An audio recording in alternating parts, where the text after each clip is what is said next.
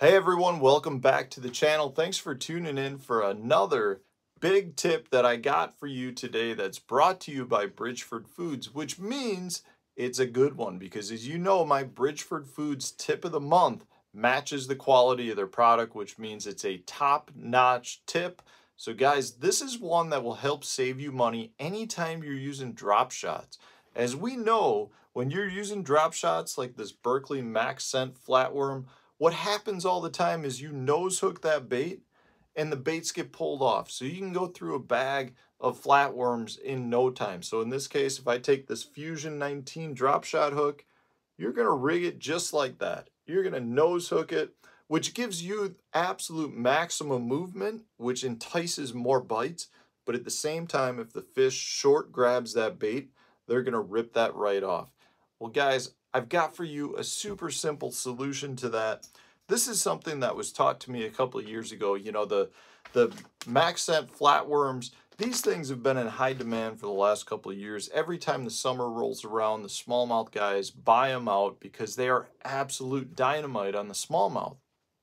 Well, you know, when they're in such high demand, they're also really hard to get. So a lot of anglers, including myself, were trying to figure out ways to keep from losing their flatworms. And I've got for you a really good way to do it. And it works on all drop shot baits.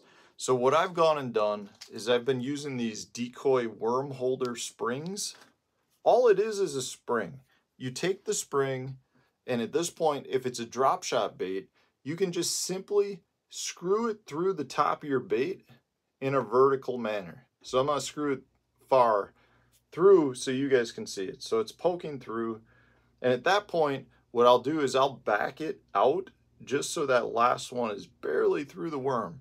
Then I'll take a pair of scissors or your needle nose pliers, whatever it is.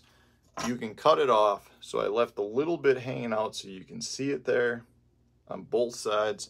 And at that point, when you go to rig your drop shot, you still can nose hook it, which is going to give you optimum motion out of your bait, which is going to increase the number of bites you get. But because I've got that spring holder in there, which you can kind of see, let's see if you can see that. You can kind of see it under the hook. In order for a fish to pull that off now, they have to pull the whole spring out of the worm. Man, I'm telling you, you will get 4 to 5 times more fish catches per worm than you would if you were not using that spring inside of the bait. So it's definitely a tip that you want to implement if you're a big drop shot fisherman. It does not matter if you're throwing a robo worm or a flat worm or whatever it is that you like to drop shot. If you want to maximize the number of fish you're catching per bait, insert a spring vertical through your bait. You know, you're talking on a spring like this, you'll probably get close to 10 baits per full spring. So 1 pack of baits per spring, but you're going to increase the life of that pack of baits multiple times. I can tell you Berkley's probably not real happy at me for sharing this tip, but guys, it's going to save you a lot of money in the long run. And if it saves you money in the long run right now, it makes it worthwhile. So guys, check it out.